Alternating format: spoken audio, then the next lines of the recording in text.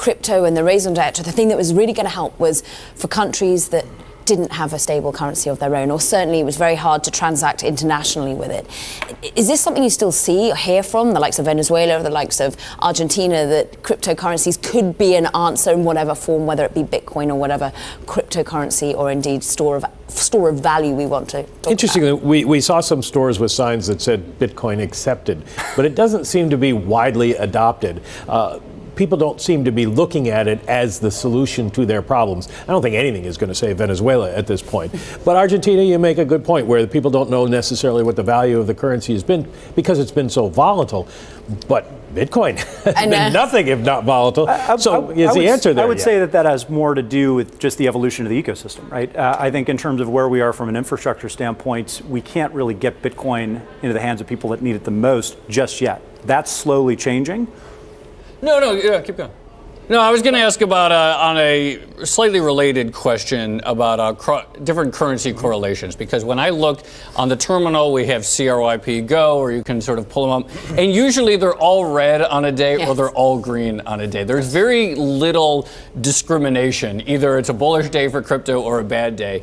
At what point do you think there will be a time where some are doing well and some are doing badly and some will actually have a view? Because right now it seems like they either all go down or all up at the same time. Yeah, I mean, the answer is, honestly, I don't know. I think we've been looking for that decoupling since the beginning of the year. It's surprising, isn't it, that there isn't more sort of discrimination among traders between good and bad projects? Yes and no. I think what you'll more likely see is a long-term decoupling. Mm-hmm. We saw this in the last bull run, where if you looked at the top 10, 15, 20 assets from the 2013 run-up, almost all of them are gone, right?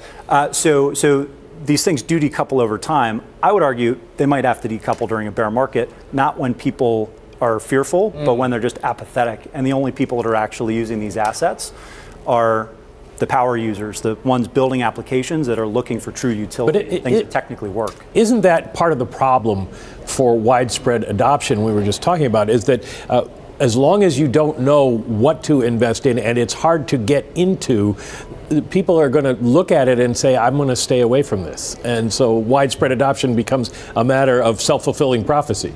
Yeah, I'm trying not to talk our own book too much, but the entire company that we've built, Masari, is structured to answer this question. How do you help people become more knowledgeable about these assets and actually look at their fundamentals beyond just the price movements that you'd see on CoinMarketCap? Well, I think that's getting to defining exactly what they are. Last year, they were highly speculative cryptographic assets.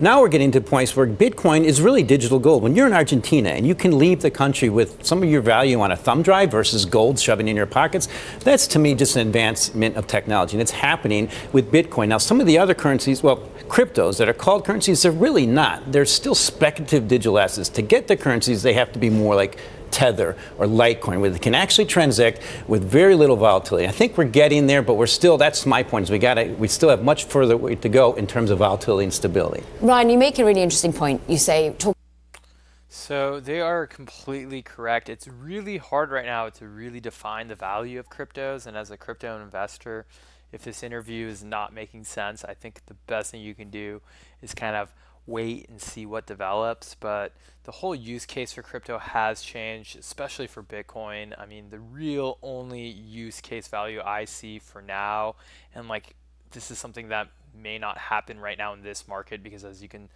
look, we're in a crypto bear market, is a store of value. Instead of having to haul gold or jewelry around, you can put into your cell phone and store large sums of money.